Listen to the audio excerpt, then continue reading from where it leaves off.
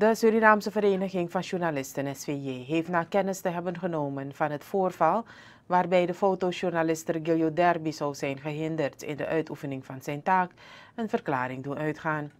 De SVJ heeft niet alleen de fotojournalist gehoord, maar heeft zich ook gewend tot de leiding van het Korps Politie Suriname KPS om zich te beraden over deze kwestie. Volgens Derby zou zijn werkmateriaal zijn vernietigd en zou hij zijn geschaad in de belevenis van zijn burgerrechten.